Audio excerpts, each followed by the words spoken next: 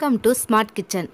நம்ம வீடியோக்குள்ளே போகிறதுக்கு முன்னாடி இது வரைக்கும் நம்ம சேனலை சப்ஸ்கிரைப் பண்ணாதவங்க சப்ஸ்கிரைப் பண்ணுங்கள். கூடவே இருக்க பெல் பட்டனையும் ப்ரெஸ் பண்ணுங்கள். Hello friends, welcome to smart kitchen. இன்றைக்கி நம்ம கிச்சனில் பார்க்க போகிறது ஒரு சூப்பரான மெதுவடை தான். இதுக்கு தேவையான பொருட்கள், இது எப்படி செய்யலாங்கிறதும் பார்க்கலாம் வாங்க. இப்போ தேவையான பொருட்கள் பார்த்துடலாம். 1 டம்ளர் முழு உளுந்து எடுத்துருக்கிறேன். 2 ஸ்பூன் பச்சரிசி எடுத்துக்கோங்க. இப்போ ஒரு பாத்திரம் எடுத்துக்கோங்க. அதில் இந்த 1 டம்ளர் உளுந்தையும் 2 ஸ்பூன் பச்சரிசியும் சேர்த்து நல்லா தண்ணியை வச்சு நல்லா அலசி ஒரு மணி நேரம், கரெக்டாக 1 மணி நேரம் நீங்கள் நல்லா ஊற வச்சுருங்க. 1 மணி நேரம் ஊறினா தான் உங்களுக்கு அது மாவு அரைக்கும் போது நல்ல மெதுன்னு பொங்கி உங்களுக்கு வரும். வடையும் நல்ல சாஃப்டாகவும் இருக்கும். பாருங்கள், நான் 1 மணி நேரம் நல்லா ஊற வச்சுட்டேன். நான் நல்லா வடிகட்டியும் எடுத்துக்கிட்டேன். இப்போ இதில் நம்ம உளுந்து அரைக்கும் போது நான் 2 பச்சை மிளகாவும் 1 துண்டு இஞ்சியும் சேர்த்துக்குங்க.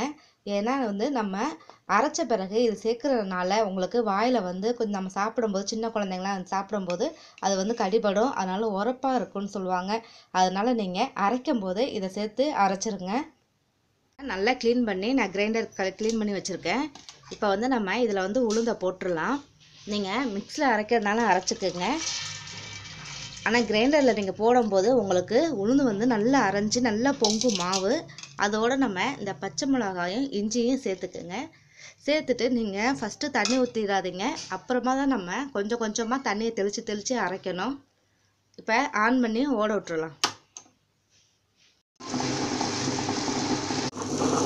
பாருங்க, நான் தண்ணியாக ஊற்றலை. இப்போ நான் கொஞ்சம் போல் தண்ணியை தெளிக்க போகிறேன்.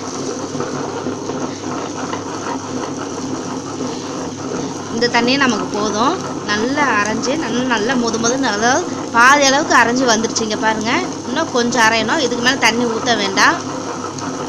பாருங்கள், நல்லா உளுந்து நல்லா அரைஞ்சிருச்சு. இப்போ நான் இதுலேயே நான் உப்பு சேர்த்துக்கிறேன். இப்போ இதுக்கு தேவையான அளவுக்கு உப்பு சேர்த்துட்டு ஒரு நிமிஷம் மட்டும் இதை ஓட விட்டுருங்க. பாருங்கள், உப்பு போட்டும் அரைச்சிட்டேன். இப்போ மாவு அள்ளிடலாம்.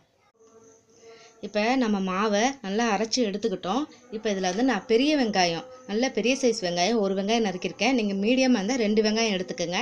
இப்போ அதை இதில் போட்டுருவோம். நம்ம பொடியாக நறுக்கின கருவேப்பிலை, ஏற்கனவே நம்ம பச்சை மிளகாய் இஞ்சி எல்லாமே ஆட் பண்ணிட்டோம். அதனால் நீங்கள் இதில் எதுவும் ஆட் பண்ண தேவையில்லை. இதில் நான் இப்போ மிளகு முழு மிளகு போடுறேன். சில பேர் இது நல்லா பொடி பண்ணி கூட போடுவாங்க. அப்படி போட்டிங்கன்னா குழந்தைங்க சாப்பிடும்போது கொஞ்சம் உரப்பாக இருக்குன்னு சாப்பிட மாட்டாங்க. அதனால் நான் மிளகு முழுசாகவே போடுறேன்.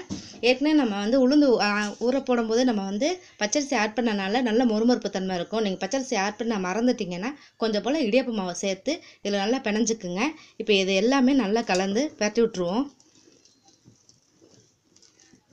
இப்போ அடுப்பை ஆன் பண்ணி ஒரு கடாயில் நமக்கு வடைக்கு தேவையான அளவுக்கு நான் எண்ணெயை ஊற்றி நல்லா காய வச்சுக்கிட்டு இருக்கேன். எண்ணெய் காஞ்சிக்கிட்டு இருக்கட்டும். இப்போ மாவை நான் கொஞ்சம் போல் நம்ம கையை தண்ணியில் நனைச்சிக்கிட்டு இந்த மாதிரி மாவை ஹோல் போட்டுக்குங்க. போட்டுக்கிட்டு இது மாதிரி பண்ணி நீங்கள் இதை ஒரு வடையை இப்படி மாதிரி போட்டு எடுத்துக்குங்க.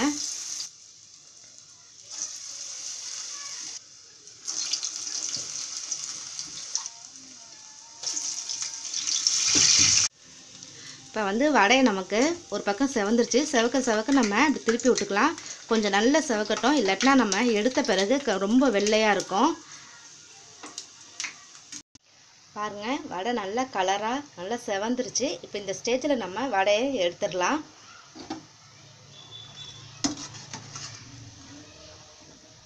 பாருங்கள், ஒரு சூப்பரான வடை ரெடி ஆயிடுச்சு. கண்டிப்பாக நீங்கள் இதை தீபாவளிக்கு ட்ரை பண்ணுங்கள். இது உங்களுக்கு ரொம்ப பிடிச்சிருக்குன்னு நினைக்கிறேன். பிடிச்சிருந்தா லைக் பண்ணுங்கள், ஷேர் பண்ணுங்கள், மறக்காமல் சப்ஸ்கிரைப் பண்ணுங்கள். Thank you viewers.